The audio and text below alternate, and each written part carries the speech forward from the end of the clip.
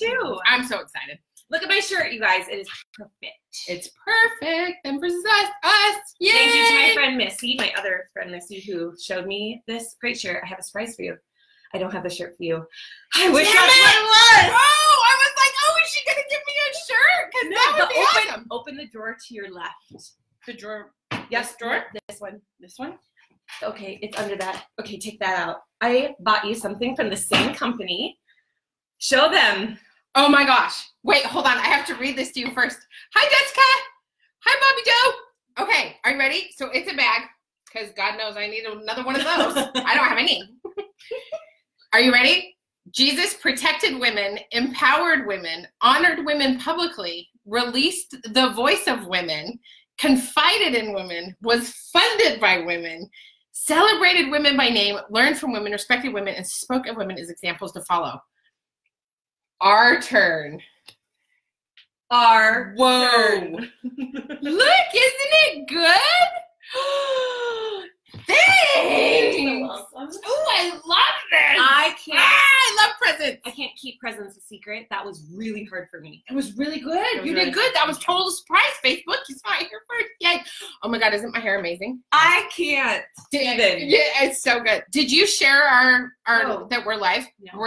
We're gonna share that. Stacy, you made me cry. You made me cry right before we went on, you sweet, sweet, beautiful, amazing girl, Stacy. I'm so glad you're a Facebook weirdo because I love you. How do I share it? Here, share it. So go to my thing and share it. Hi, Amanda. Oh, are you down the street or are you actually at work? Inquiring minds want to know. That's Amanda, your neighbor. Hi, Amanda. I haven't met you, I don't think. You guys should meet because it's awesome. So I'm going to share our little live before we get going. Great. As more people are joining us. Share. Also, I'll put a comment in the comment section to let you guys know where all this really awesome goods come from. They actually started a business just to fundraise for helping people in poverty. And then they became a pretty successful business doing so. So they give away the profit. That is amazing. Amanda, you're seriously down the street right now? Like around the corner? This is awesome. Before I leave, you should come and meet the magical and amazing Amy. She's awesome. Newburgh is the place to be, people. Newburgh, Oregon. Newburgh, Oregon. The place to be in 2018. You can buy flowers like this. That's a plant, not a flower. A plant like that. We have a really cool plant shop. Hi, Carolee. Stacy, I'm so glad these are your favorite lives. Amanda, you're coming over here at about 12:40. I'm just saying, as soon as the live's done, walk on over. You'll see my Camaro. Thank you, Amy, for my amazing Jesus and Women bag. I love it. I love you. So we're super excited you all are here today with us because we are going to talk about language. So this all started because Amy's like, what are we talking about? I mean, we don't plan what we're going to say, but general theme might be good to be thoughtful about ahead of time. Right. And so we were talking about vulnerability or like times when we've had really complicated conversations with people who don't understand us. Empathy and being nice, the stuff. But then we decided to talk about language because I was listening to Jen Hatmaker's podcast and one of her guests was talking about seasons. And I was like, what is it with you Christians and the word seasons? Like, what does that mean? I don't understand what that means. Because I'm thinking fall, winter, spring. But in the Christian dialect, that's not it. And then I said, wait a minute. Could this be the breakdown between conservatives and liberals that we actually don't use the same language at all? So she texts me and she says, Amy, what the heck? Seasons, you Christians. And I said, I'm sorry, what? I never realized that it was mostly faith-based people using a term, which is, gosh, this season of life is really hard, or it's just a season, you'll get through it. And evidently, you call BS and say, no, only you guys say that. It's cultural. It's totally a cultural thing. You sent me that text like 4 days ago. Mm-hmm. I've heard it everywhere in my faith-based circles. I have. Yeah. And I told you there's a book in the Bible called Ecclesiastes, which is a very interesting book. The whole theme is, whoa, the world sucks. Let's just eat, drink, and work hard. I mean, it's a very fascinating book.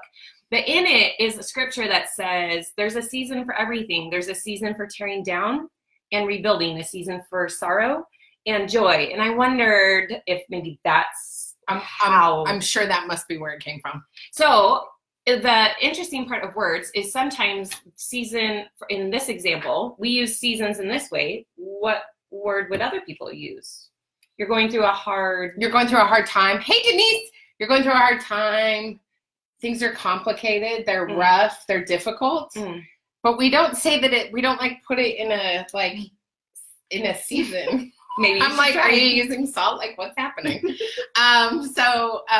Anyway, this is where this whole entire conversation came from. Yeah. So we decided to do, and it's ironic because my friend Kaylin, who was recently a guest on this very Facebook Live, was like, posted this thing, was so awesome, where she said, there's freedom in allowing duality and nuance and multiple truths into your life. It's not simple, and it doesn't have to be so hard. It's not simple, but it doesn't have to be so hard.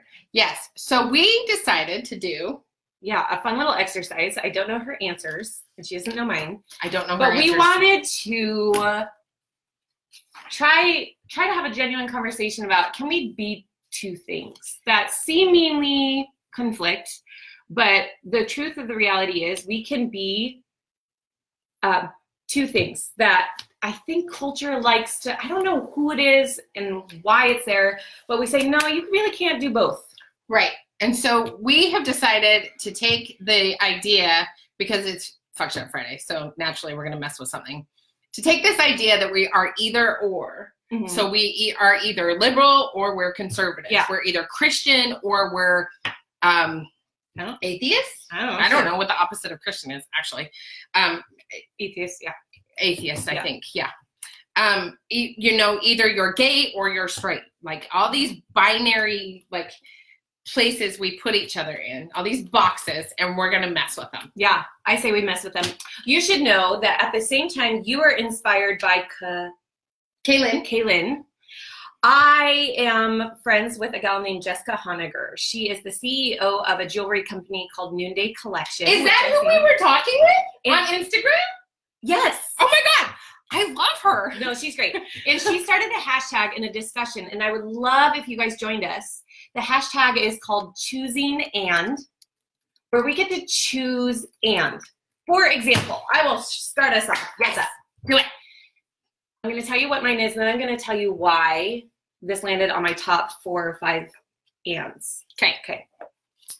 Mine is, I can care about poverty in Africa and care about poverty here. Ooh. Which some of you go, sure. But I remember years ago, I was coming back from a trip in Africa, and I was in customs. And they said, what was the purpose of your trip? And it was learning, and it was working at an orphanage. It was a few things. And he said, don't you know there are needy people here? The customs guy? No way. Yeah, and I've gotten sentiments of that over the years. There's people that need you here. Stop going elsewhere. Put your resources here. And so this one was kind of personal to me of, I can be generous here and there, and I am. You can be generous in more than one place. And we should stop judging each other for, you're doing it. And I've done that. I've done that. I've totally been like, why are you going on a mission trip to like some foreign country when we've got all these poor people right here? What if they're doing But to my point about tapping into your jam and what lights you on fire, that lights you on fire. Going to Africa to address poverty makes you excited and happy. Mm-hmm. Working on poverty issues here makes me excited and happy. And since I'm a Libra, I just found the balance. Yay! So that's an example of I can be this and be that. What is one of yours? All right. Are you ready? I don't know. Because I think I don't know if I should say, I'm going to save the big whopper. I think we're going to have an interesting discussion if this always works. The and always. Okay. So I can be a witch and be a Christian. Okay, so that's not the whammer. That's not the whopper. That's not the whopper. Oh gosh, I thought that was the whopper. No. Because I have always felt a power that, like, I can make magic, that I'm a magical person, and I can, like, cast a spell and do some stuff. And okay, so I need clarity here magic. because this is so outside my realm. Yeah. You can cast spells. Uh-huh. I feel like that's something you tell a friend before you become friends with them. No. So I make sure never to burn this bridge ever. Why do you think we're friends? Just kidding. Is totally upside down. I don't cast spells on all of you, just some of you. This makes me really uncomfortable. Can you tell me more? Yeah. And I'm laughing my way through, but I'm actually feeling uncomfortable. You're feeling anxiety? Yeah. It's okay. I won't hurt you. So, but only good witch stuff. Oh. Like not bad witch stuff. No, but I truly believe that we, as women in particular, have a power to bend the world to our will. Really? And I do. Okay. Because we're really good at creating community. We're really good at creating humans. Well, I'm not, but other people are. We're really good at creating life and bringing about abundance. Are witches only women? No, there are men who are witches, but I'm only surrounded by women who are, I mean, I know male witches, but the women that I am with, like in a coven, like if you were going to actually call it a coven, they're all women. Okay. But I do know men who are witches. Okay. Is it something you practice? Is it daily life? Or is it? Lennon's watching from Guatemala. Hi, Lennon. How you doing? That's pretty dang cool. That's really rad. We met like 10 years ago. It's just, it's all about magic and figuring out what my power is. Mm-hmm. I had someone actually say to me, someone who lives here in Newburgh, actually. Her name's Sarah. She's been on our Facebook Lives before. Yes. But Sarah said to me, being around you is like simultaneously being caught on fire and drowning at the same time because you're so powerful. And I was like, thanks, I think. But what I have been most afraid of in pursuing a Christian faith is that people who believe in the more metaphysical, powerful side of me as a witch will not accept me if I become a Christian. And I'm getting baptized in 2 weeks, just so you know. So there's me living that duality. I have a hard time with this duality. Can we talk about it? Sure. I mean, I just said, yeah, we can be two things. And I'm like, okay, so it is interesting. We are reading a book about the Bible together, and it's really good for both of us. Inspired by Rachel Held Evans. It's really good. It is good. I think I disagree on stuff, and then I'm very challenged by stuff. So it's a good thing. Mm-hmm. So we're reading that, and what I'm recognizing is I'm okay if we disagree. Yeah. Which is, I'm not always been there. No. But the Christian faith, I think if you read the Bible and you believe it to be true, to whatever extent, you know, we have talked about their letters, their poetry, you know, what's human, what's divine. But if you believe it to be true, there's an absolute to it. Right. And so it's hard when Jesus says, I am the way, I am the only way, the truth, and the life. And then you're like, also over here, I get to have power to do things, to bend things my way. It's like, I don't know if you can do, I don't understand how those do go together. I don't either. But I'm going to give it a try. Okay. I also think there's a great historical context here, and since I'm such a history person. Yeah. So during the witch hunts in the 1400s, before those happened, and it was during the rising of the Christian faith, before those happened, women, even if they were Christian, were very communal with women who had healing powers. Okay. So women were the doctors and the healers. They weren't doctors. They were healers, literally. Midwives, they were the medicine women and all of those things. And especially if we're talking like European countries and Old England countries and all that, the UK and all that kind of stuff, and European countries. And then the witch hunts happened because Christianity wanted to rise. And the only way to do it was to split the women. And there is a very rich narrative about how it was the very first time, I call it the ancient history Mean Girls, where Christian women were actually turning women in as witches because they were either going to be burned publicly or they burn in hell forever. Because if you committed that sin, you were dying one way or you were going to burn one way or another. Okay. So anyway, there's like so much more to get into that we're never going to break into on this Facebook Live. Yeah. But there's a rich historical context for it that I am really exploring and trying to figure out. Okay, so I should also say, as we're talking, my mind's in that the Bible says that Jesus gives us that the power that God had to raise Jesus from the dead. Again, this only works if you believe that to be true. But the Bible says you have that power, that we are heirs of this kingdom. And golly, that sounds weird, but I'm so close to it. And then when I zoom out, sometimes it sounds so weird. It's the words. Yeah. And so I believe in miracles. I believe in praying and believing and things happening. And I believe it's the power of God. I think maybe what makes me uncomfortable is it sounds like in witchcraft, it's the power of you. And I feel like that puts you at the deity. And that's maybe why it's always been complicated. Because if witches are the ones who are holding the power, then what power does the church have over people? I'm not even thinking about church's power. People. I'm just thinking about God's power. Right. I can separate the two. Yeah, that's interesting. Yeah, because that's where my struggle is. Yeah. All right. Woo! That's not the Whopper.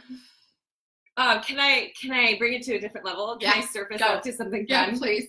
I can love naughty rap music and not like cursing. I love rap music. What? And I hate cursing at the same time. Nuh-uh. I do. You do not. The irony of me being on your Friday F stuff up. I have shit up Friday. I don't love cursing. And what's weird is it seems to be more accepted in corporate world. And I find myself kind of reacting to foul language. I don't use it very often. And I listen to it a lot. That's hilarious. I never would have mentioned vulgar rap. Like Two Life Crew. Like vulgar. Like Two Life Crew? No, I don't even know who that is. Oh God, we got to take her back to the 80s, people. Stacey has a question. I'm not trying to take away from your rapness. Yes, Stacey, of course you're allowed to ask questions. Duh, we love questions. They make us happy. Please ask all the questions, y'all. If miracles only come from God, how do you explain miracles that occur in other religions that don't hold up God? Yeah. Stacey, nice to meet you. You won't like my answer. I can't. No, I can't explain miracles that occur in other religions. To be honest, I don't know about miracles that occur in other religions. So I'm not educated on what's happened, where, who, how, why. I don't have no frame of reference. Is that somewhere you'd be willing to explore and learn a little bit more about? Yeah, Stacey, if you have articles or there's something in particular I would love to read, I'm going to be realistic. If it's an article, great. If it's a book, I probably don't have time to pour into it. But if you send me resources, I will genuinely read them. Yay. Thanks for asking our questions. Sorry, I don't know if I have a response to that. I don't think it's that she's not going to. I love how you always are like, you're not going to like my answer. But your answer is never like something that nobody would like. Yeah. I don't. Like, Stacey, you suck. No, that's not my answer. See, you don't your suck. Answer. No. Okay, what's rap music? Rap music. I don't even have anything so fun as that. I don't think. I'll lighten up a bit. Oh, but here's another really controversial one. I can be Wonder Woman and feel like a failure. I relate to that. Yeah. And I think a lot of us relate to that. Like we're supposed to be like this magical unicorn of a person. And then, if we're super strong and confident and capable women, making change, that we can still feel like we're feeling. Yeah. Is there one area in particular you feel that way in? Mostly in all of the areas. Like they don't like I will feel like, and maybe it's just been recent, but I feel like sometimes this is my season. Adopt it, use it. Listen, I feel like I have not been able to be enough or do enough in any area of my life, either as a mother or as a partner or as a friend or as everybody's laughing at me now. Why? Or because I said something funny about the seasons. Stacey loves your answer, by the way. So yes, I'm enough. Isn't that weird? No, but I think we can resonate with the feeling of I'm just not 100% anywhere. Yeah. Yeah. I'm just not thriving anywhere. Yeah. I'm above water. Yeah. Why do you think that is? Are we taking too much on? Are we feeling more pressure? I honestly wonder if it's that we have been told that we will I said to one of my coaching clients actually this morning, I was like, you will probably never hear me use the word self-care, the term self-care, because I think it's a patriarchal holdover that's created to make us fail, because none of us are ever successful. How many women do you know are like, I just wish I could engage in self-care? Oh, what do you mean engage? Like, I wish I was better at it. I wish I was good at it. I wish I had more time for it. We're never going to succeed at self-care because self-care has been created as a structure within which we can fail. No. Yes, that's what I think. Isn't that assuming? I think it's crap. Isn't that assuming ill intent of people? No, I think it's assuming that women, there is always a structure in place within which women will never be good enough. But you don't think men feel that way? I do think men feel that way, but that's where the patriarchy works on men too. But they don't call it self-care. How many men are you? Many. Really? Many. No. Yes. There's men who talk about self-care that aren't gay? Yes, this one's not gay. The one I'm Really? Hearing. Yeah, we have conversations all the time. He's in a taxing emotional job. He's a psychologist. And I'll constantly ask him, how's your self-care? What are you doing? He's like, self-care is hard. Like, we'll use that language together for him. Really? Yeah. Oh, no, I only hear it used against women. That's interesting. Mm-hmm. I wonder. See, again, we're getting to these cultural things that we think are universal.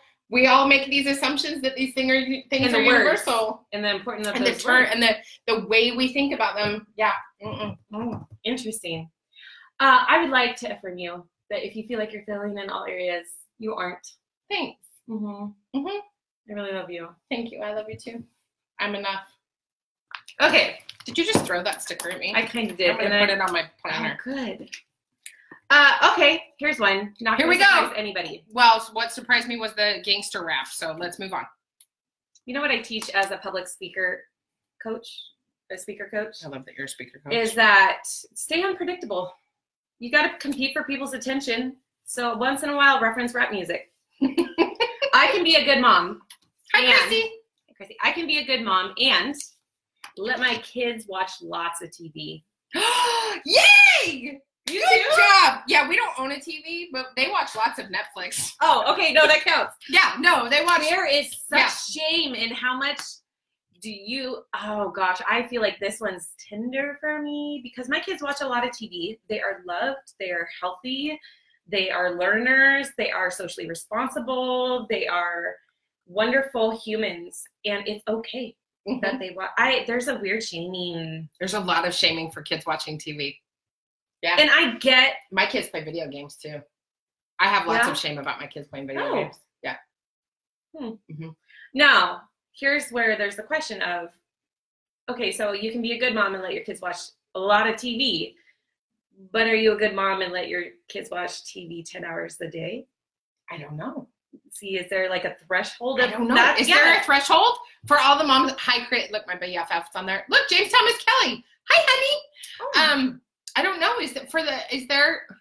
Jackson is watching Wonder Pets while I watch this. That's awesome, Stacy. See?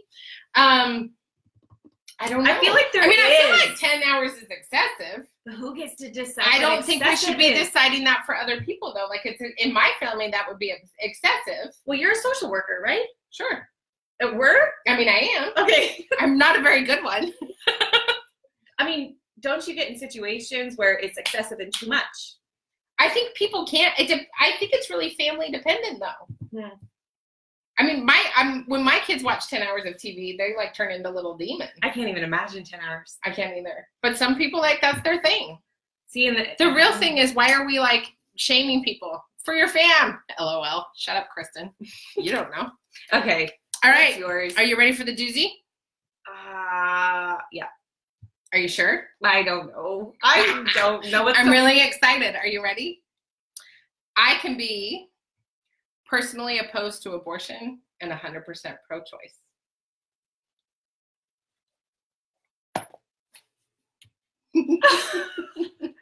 What? Yes!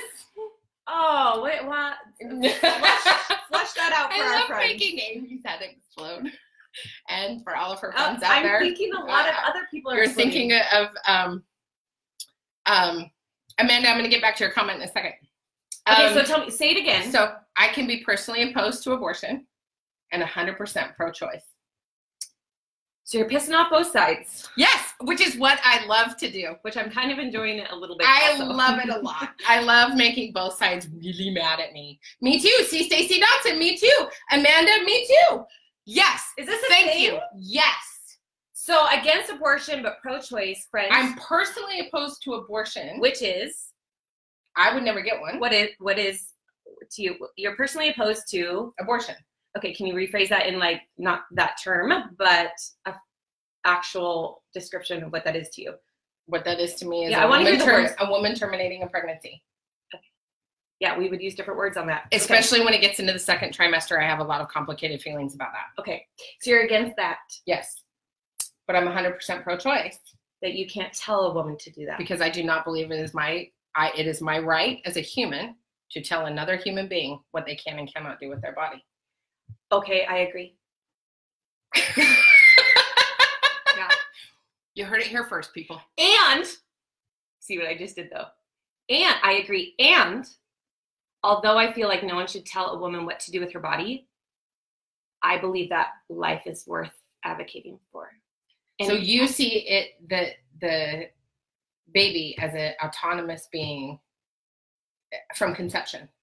Yes. Right. And in that sense, I mean, I was thinking about this today because it always comes up with us, and I don't want to tell. I love that it keepes coming up with us because this is the conversation it's women have to keep having. I don't want to tell women what to do. I don't. I'm pro-life, and I don't want to tell women what to do. I don't even think it's right. But don't you think this is the nuance that we have to start talking about? Yeah. We can't make it this rigid damn argument. Yeah. Well, the problem is. Well, there's a lot of See, and Stacey just said it. Pretty much all the pro-choice women I know are the same way. So I guess the only difference between me and you is that I would plead and beg for women to choose that life. Right. Even if I feel like I shouldn't make I don't know if that's a big, huge difference, though. Well, I would also... Maybe it would when I vote. Yeah, but maybe the nuance, Amy, is that you would beg and plead with the woman to choose that life. I would beg and plead for the woman to have every single option open to her and know exactly what they are, whether it's keeping the baby or giving the baby up for adoption or having an abortion, so that she can make the decision that's in her best interest for herself. And I think where it gets complicated is for you want abortion off the table.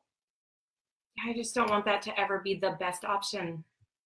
Diana, is Diana one of your friends? That's my mom. Oh, that's your mom. Hi, Diana. I've met you before. She's a pastor. This is a conversation that needs to happen. So glad. Yay. But I wonder if this is where the complication comes in. Because I actually have some friends who actually consider themselves to be pro-abortion.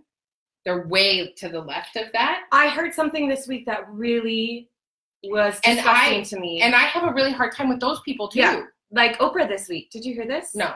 Hearsay. We should Google this. Well, Google, because it tells us everything. Because it's the truth. There is a movement for people to boast about their abortions. Oh, yeah. Oh, yeah. And there were 126 women who took the pill, what's that called? All together in a rally, aborting their babies together to make a statement, like pro-abortion. That seems a little extreme to even me. I mean, like, that seems a little bit extreme to even, like, I think it's a very private, personal decision. And if you, I mean, like, y'all do your thing. Like, but I feel like that actually detracts from the reality of women's lives and the situations that they are each personally in. And it takes away from their autonomy. Like, to sort of glorify it that way, I think is also not okay. Because these are really complicated, difficult. I think what's helpful is seeing that image in my mind of 126 women taking a pill together and be like, abortion rocks. Right. Stacey, you're not dumb. Which is hearing what you're saying and saying, that is different. She can be pro-choice 100%. And not agree with the kind of, let's do this, it's not sacred. No, right? That would not be my jam. It's interesting, I think, from a lot of people, that duality didn't exist in our minds before. No, I don't think so. Yeah. And I think this is why we have to keep having these conversations. Yeah. I actually want to get back to Amanda's comment on the video game shame, because is it really shame, or is it just a hard thing to change about yourself? And family, it's so easy to feel bad about it. She just asked a doctor at her kiddo's appointment last week, and she told him he should limit his screen time to 2 hours a day. Yeah. 2 hours seems to be kind of the thing. I'm not trying to detract from the abortion conversation. Oh, no, I just wanted to get, because our time is limited, but I wanted to get to Amanda's question. But I mean, this is the thing though. 2 hours is hardly enough for my kids when they're watching a movie. Like when my kiddos are watching a movie, that's a couple hours there, and then they might want to watch a TV show or play some video games for a couple hours. We're beyond 2 hours. So so are we. Like if they're playing video games and watching a movie, we've gone way beyond 2 hours. It's fascinating. But it's the guilt and the shame that we put on. Well, and guilt. You're not a good mom if your kids are on the screen all the time. Well, and guilt and shame are two different things. So the guilt is I did something wrong. I got to change something. And shame is I did something wrong. I'm a piece of crap. Yeah, I'm a bad mom. That's two different things. So maybe what you're tapping on, Amanda, is when we feel guilt as parents, knowing it's probably not right, but we're being a little lazy. That's not shame in my mind. Shame is when someone's saying, you're kind of a bad mom. Yeah. But then what's interesting is I had a friend who I love, but we don't have much in common. For other reasons, not ours, whole different ones.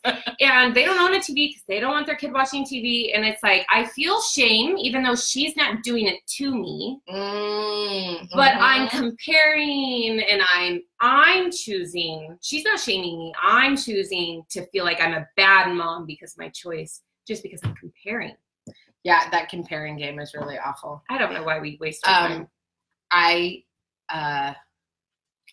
I think you're a great mom. No, thank Your you. girls are adorable. I do love them very much.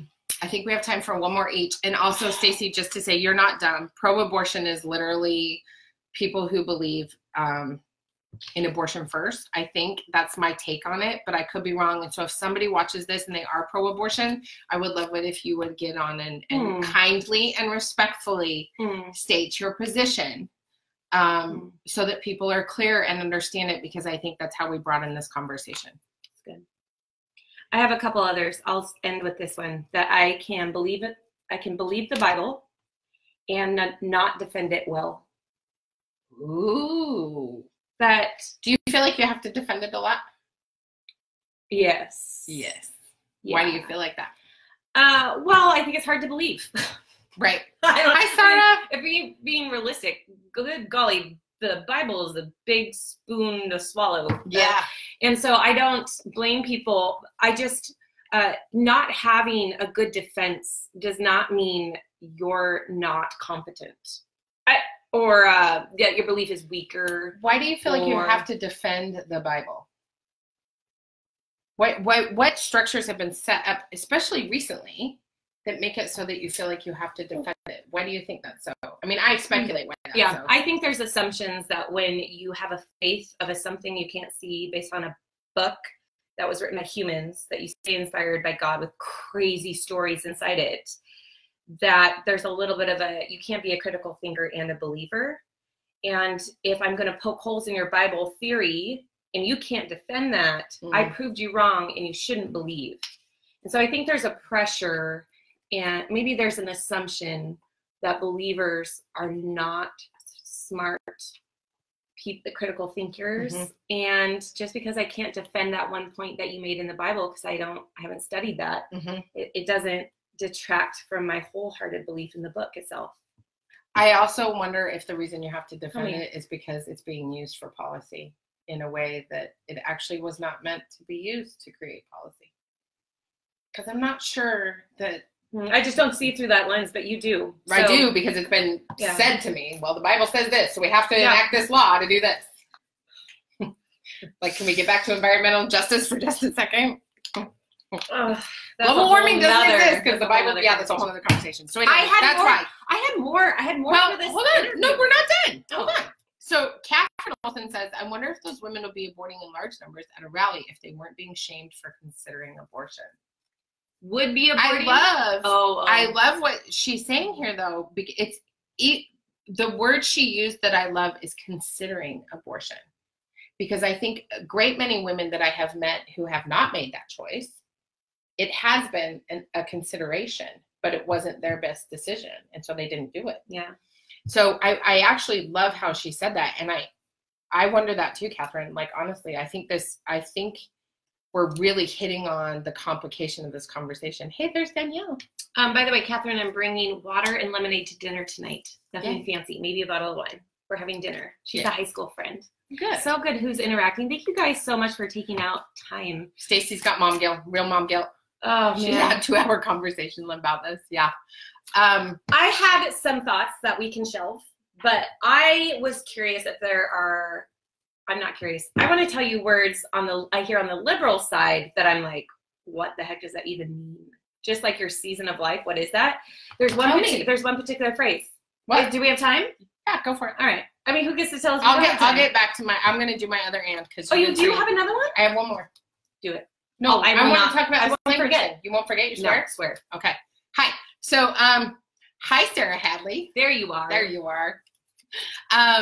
What's your last one? My last one is I can be a really amazing stepmom and a really amazing mommy. Tell me about that one. So one of the things that I have experienced as a stepmother, and that a great many of my friends who are stepmothers feel and have experienced, is shaming around being a stepmother. That doesn't actually happen to stepfathers. So when a woman is a stepmother, she's a whore, she's a homewrecker, she's a witch, she's a bitch, she's stealing the children away for her own use. I have friends that resonate with that. So many stepmothers have this experience.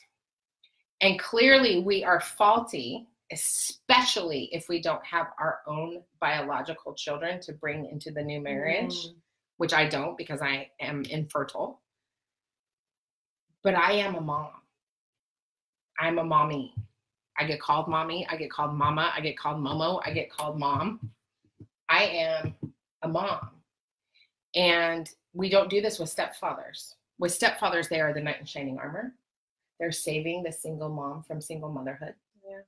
They are coming in and doing the harrowing deed of parenting as a man. They're a man. They've stepped into the role. Stepmothers never get that gratification unless the biological mother has died or is missing completely. Damn. So a lot of people I know are like, oh, the kids are so lucky to have you. And I always say, well, I'm really lucky to have them too. But that is not the message that we send to stepmothers. It's the opposite of that. But I am a mom, damn it. Yeah. I am their mother. Yeah, and you're good. I am good. So there. I wonder if any other stepmoms can understand that. Oh, I think they can. I would love, if some of you are still watching and anyone afterwards, I would love you to write in the comments what you are. I can be blank and blank. I would love I'm gonna model it. Things I've heard before is interesting ones like I can lift heavy weights and be feminine. Yeah. I can be, what are the other ones? I can be gay and Republican. I've heard some really important. I can be married to a man and be bisexual. Which you've gotten heat for. I get heat for it all the time. See? You can be young and capable. Yes. You can be divorced and friends with your ex. You can make it work. Yeah. That's not everyone's story, but it might be yours. Yeah. You can choose not to have children and still be a complete woman. Oh, really? Huh. So write down what you would. Yeah, I would love that in some of these comments. I would really, really, really, really love that a lot. Okay, here's the liberal words I don't get. Oh yes, liberal words. It might be hard for you. No, go. Okay. I don't get the future is female. Oh, really? Yeah, I saw a shirt on Instagram a few different times, and it said the future is female and male. And I thought, right, what is that other slang? I think that the origination of, Danielle added one. Stacy did too. I can be a good mom and not have my kids be the center of my universe. Yes. Danielle says I can make a huge impactful change and make money doing it. Yes. Yes, you mean we can be rich and change the Oh, world? guys, Yeah! you all got to comment. These gifts, you know yeah, what these keep do? commenting. This evokes social permission. Yes. A collective permission. Yes. When we hear this and we read it and we get to claim it, there's power in that. So I want to say that The Future is Female came about during the feminist revolution of the 1960s. Okay. And it was really I love what you just said about social permission. It's so good. Oh, it is. It was used as a term to empower women, to lift them up so they could actually see their future. Because if you think about it in the historical context of when people started saying the future is female, what were women doing in the 50s? Making bread. Mm-hmm. Staying home. Yeah. Right? Yeah. So in the 40s, they were working because all the men were off to war. In the 50s, they were homemaking because all the men were back from war. Yeah. And so in the 60s, they were like, the future is female. We can do anything we want. Oh. Okay. So it may not be historically relevant now because the future is everybody. Well, right? And and I think that the bad part about feminism is what it doesn't help people see is that it doesn't just lift up women, it lifts up everybody. Because again, we've put feminism, and you just used to say this before you outed yourself as a feminist, you were like putting them in a box, those crazy, like bra-burning liberal, lesbians. Like, doing the feminist thing. But maybe the connotation doesn't stick anymore. Sure, the future is female, but the future is everybody. I mean, the future is, if we don't get this shit together and start having conversations, we're going to be in big, huge trouble. Yeah. Well, and I think the bigger question it evokes is, are men the enemy or the ally? Because men are always the ally. We go together. Yeah. We can't not go together. We need each other. We even need each other. Right? Do you believe that? Of course I believe that. You're like down with the patriarchy, men. Blah.